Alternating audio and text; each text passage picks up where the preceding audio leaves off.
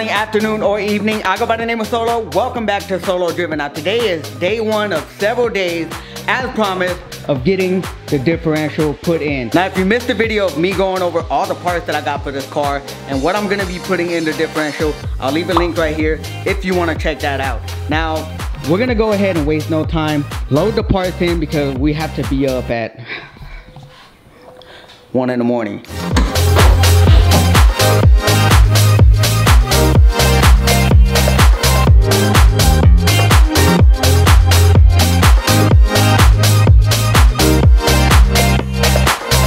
Alright, we have everything loaded up, the axles, the bearings, the gears, everything loaded up. So, I'll see you in the morning. Bam! Good morning, or afternoon, or evening. This is getting complicated already. Alright, so let's take the Cobra on over to the shop. Cold start. Neighbor, sorry.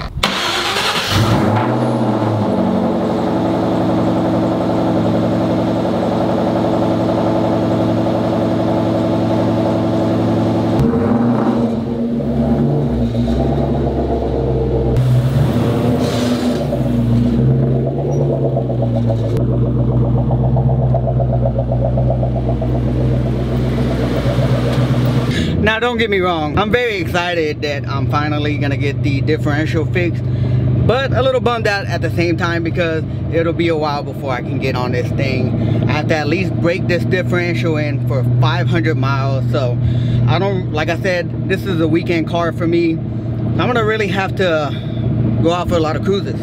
Now with that being said, let's enjoy a couple more pulls. We'll take the long route.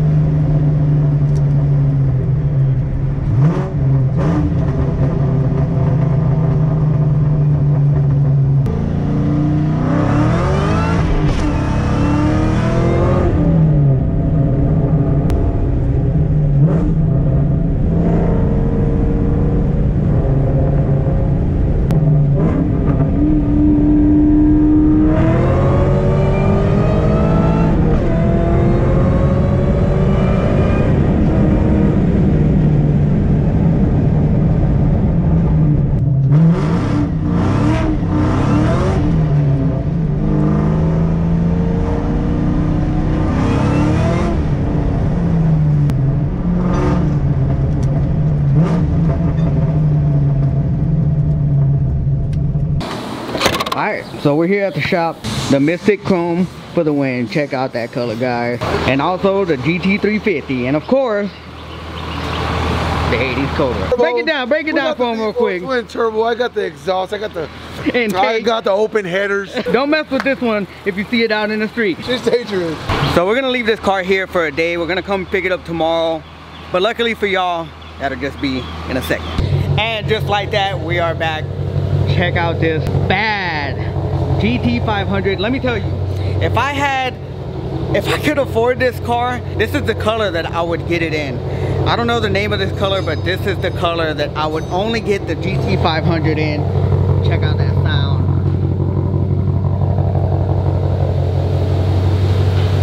Oh my God. Beautiful interior.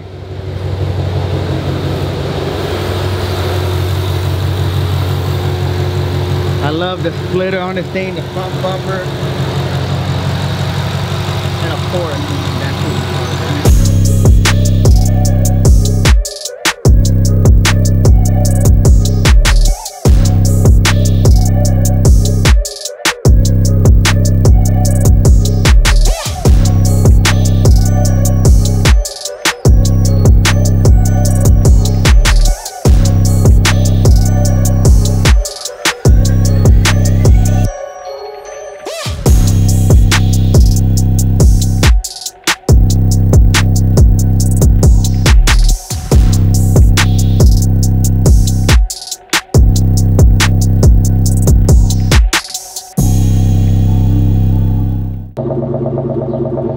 that Shelby GT500 really makes my car look like a baby. A while back, I was having trouble with the clunking. I did several videos on trying to resolve the clunking sound with this car, and I noticed that it was coming from the differential. So I'm hoping that maybe this resolved the issue with the clunking, and it was the differential just being so loose, so worn. And I'm hoping that this has resolved that clunking issue.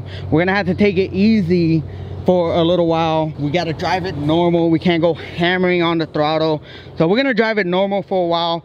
But I'm gonna give y'all my first reaction in taking this car. I know that it's supposed to have a little play, it's supposed to have a little clunk, but maybe it's gotten better, and I'm gonna give y'all my initial reaction just in case it did get better. But let's take this car home and break it in. Damn, a bird or a damn pterodactyl got me really good. All right. Wow, that's pretty good in reverse. I don't know if I'm tripping. No clunking, no play in the rear differential at all. Remember, we do have the UPR, adjustable rear, upper and lower control arms. Wow. Oh yeah, just like I predicted, that was the main issue. Not as far as clutch engagement, but the reason why this car just wasn't going like it used to. And that is because of that rear differential. This car, it has no play. It's not clunking, it's grabbing the way it should. It doesn't have like somewhat of a wheel hop, so to speak. That's what was the biggest issue with the differential. I am so happy right now. Like, anything that pushes this car in the right direction, especially something as big as that, was of course holding the car back from its full potential, it just makes me happy. Look at that.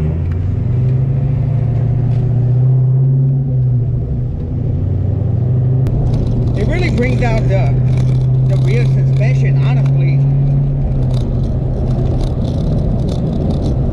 This car already feels a ton better. Instant engagement, instant response. I don't know. This is just my opinion.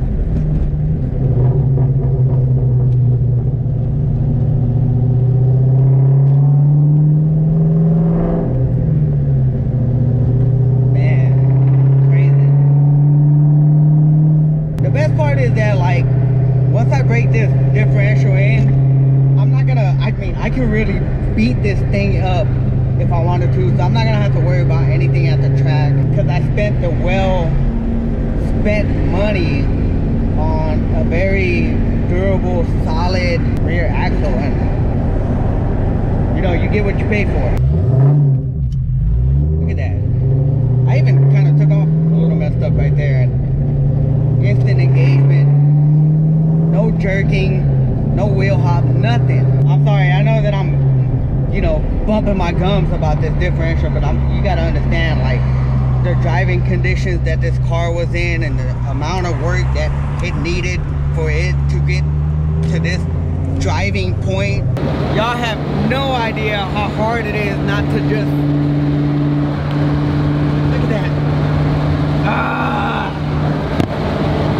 I know it's been a minute since y'all seen this bad boy, and a couple changes to the car soon.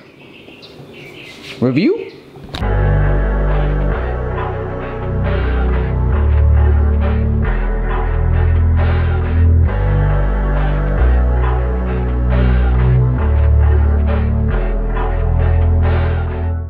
$89 miles in one day, not bad.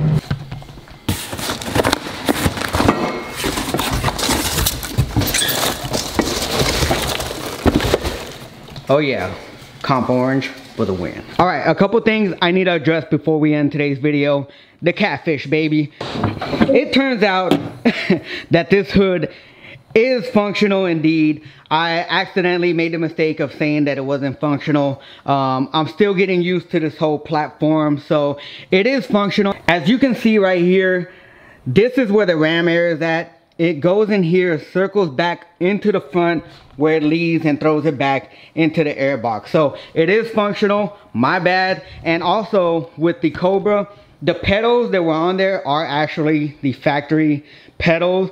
I just didn't really like the way they looked. I didn't like the style of them. So yeah, I'll try and get better at unintentionally spewing out misinformation, but keep your expectations very low. But anyways guys, that's gonna end today's video. Make sure to subscribe to support, smash that like button, and remember, be motivated, stay driven.